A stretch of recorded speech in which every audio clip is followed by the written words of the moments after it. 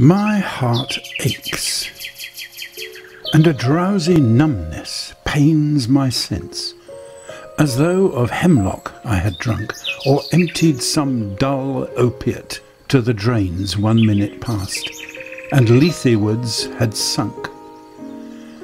'Tis not through envy of thy happy lot, but being too happy in thine happiness, that thou, light-winged dryad of the trees, in some melodious plot of beechen green and shadows numberless, singest of summer in full-throated ease. Oh, for a draught of vintage that hath been cooled a long age in the deep-delved earth, tasting of flora and the country green, dance and Provencal song and sunburnt mirth. Oh, for a beaker full of the warm south, full of the true, the blushful Hippocrene, with beaded bubbles winking at the brim and purple-stained mouth, that I might drink and leave the world unseen, and with thee fade away into the forest dim.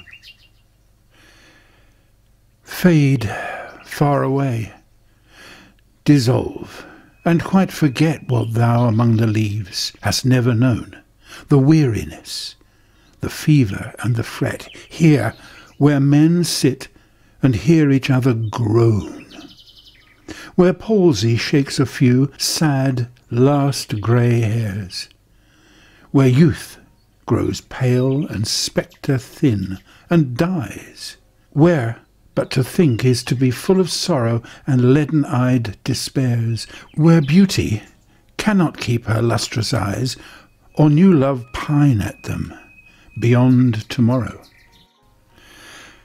Away, away, for I will fly to thee, not charioted by Bacchus and his pards, but on the viewless wings of poesy.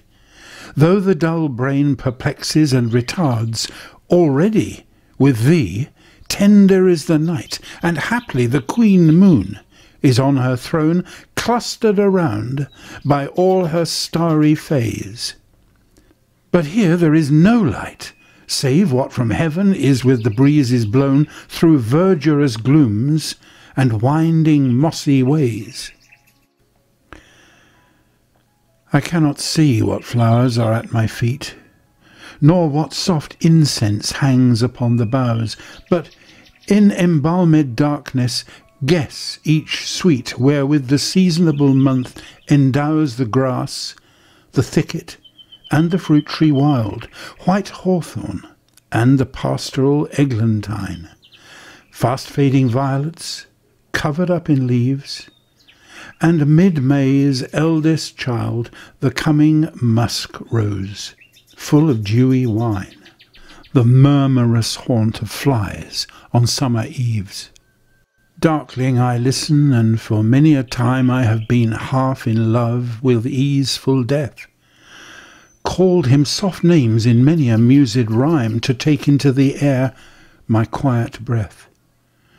Now more than ever seems it rich to die, to cease upon the midnight with no pain, while thou art pouring forth thy soul abroad in such an ecstasy. Still wouldst thou sing, and I have ears in vain to thy high requiem become a sod. Thou wast not born for death, immortal bird. No hungry generations tread thee down. The voice I hear this passing night was heard in ancient days by emperor and clown, perhaps the self-same song that found a path through the sad heart of Ruth, when sick for home she stood in tears amid the alien corn, the same that oft times hath charmed magic casements, opening on the foam of perilous seas in fairy lands forlorn.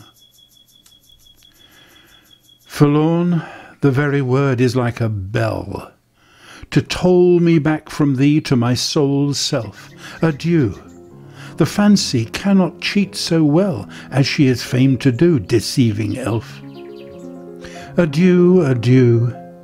Thy plaintive anthem fades past the near meadows, over the still stream, up the hillside, and now 'tis buried deep in the next valley glades. Was it a vision or a waking dream? Fled is that music. Do I wake or sleep?